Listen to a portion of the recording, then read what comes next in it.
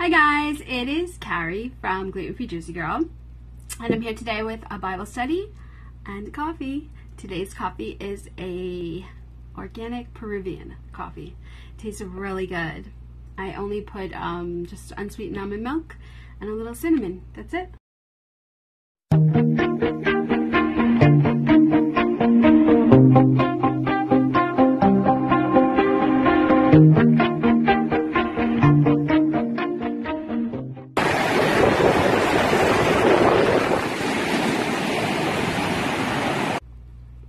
And it tastes delicious. So I am really excited about this Bible study. It's a little bit more in depth, kind of like James we did in parts, so this we'll do in parts as well.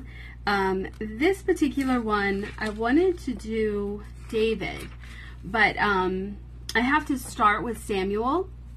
That's what it seems like when I did research online and tried to get some ideas on how to do it. So it's going to be a little difficult to read everything, so I thought that you could read along with me, and I will leave below the Bible verses so you can read them yourself, because it's, like I said, it's too much to read.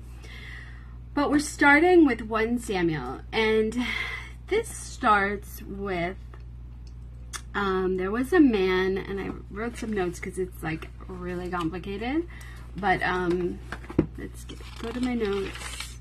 Okay, so there was a man named Elkanah. I'm gonna just say, hopefully I'm pronouncing that correctly. And he had 2 wives, Peninnah and Hannah, which is a little strange, but I guess that's how they did things back then. Peninnah had 1 child. Hannah had no children, and she wanted children desperately. And if you think about times in your life when you wanted something so badly, for me, I could say it was a child. I didn't have my son until I was 39. So I waited a long time, and you know, it's very difficult because, you know, you see everyone else getting married and having kids, and you want children, and it's painful. It's definitely painful.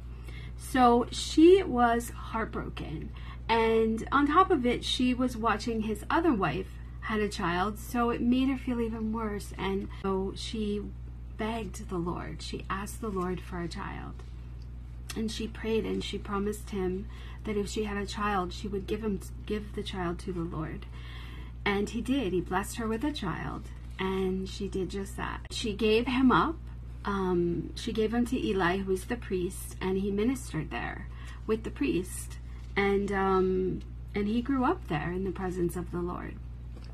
And so I'll read this 1 Samuel 1:27-28.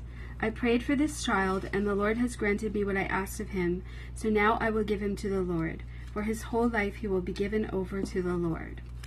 Now, I mean, if you think about the love she must have had for God and for her child, to be able to hand him over to God, to say, okay, you gave this to me, and now I'm going to do what I promised you.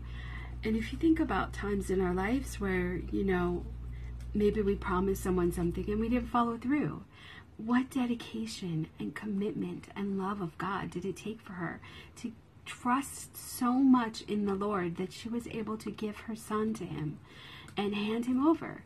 I mean, as a mom, I can't imagine that, to just do that. It takes an enormous commitment and love for the Lord.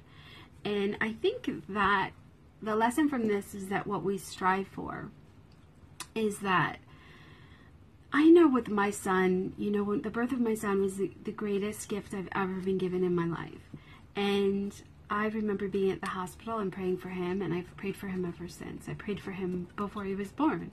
I remember being a kid and sitting by my bed and praying for my future children. I just would do that. And so I know he has a lot of prayer around him, and I know that he is blessed by God, and I trust in that. I put my faith in God 100%. I trust in him. I know that he will watch him, and he will guide him, and he will take care of him for me.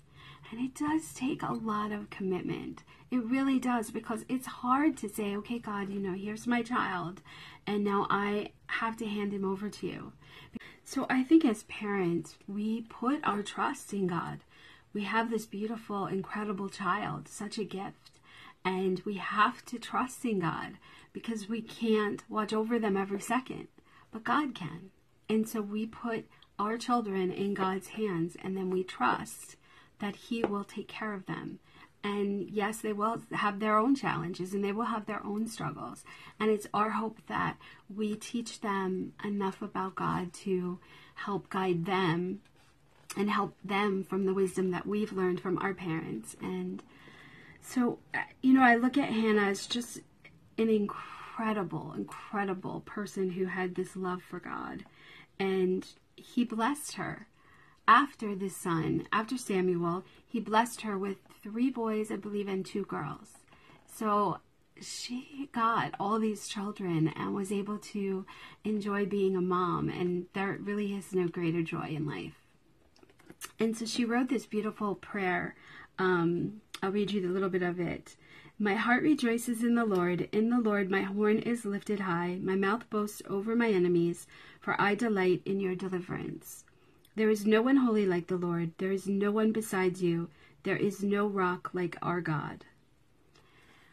And, the lesson that we can get from the beginning of Samuel is there is no rock like our God. There is nothing like putting everything in God's hands and walking through life with Him by your side. There really is nothing greater. And so that's where we'll leave it today. Want to follow me? You start at 1 Samuel and you read all the way up until 3. So you're going to read 1 and 2. So Samuel, all of 1 and all of 2. And then next time we'll start on Samuel 3, which is really interesting because the Lord calls Samuel. And that's that's really interesting. And then it continues until we get into David, and that's my goal, is to really study David. I'm really looking forward to it.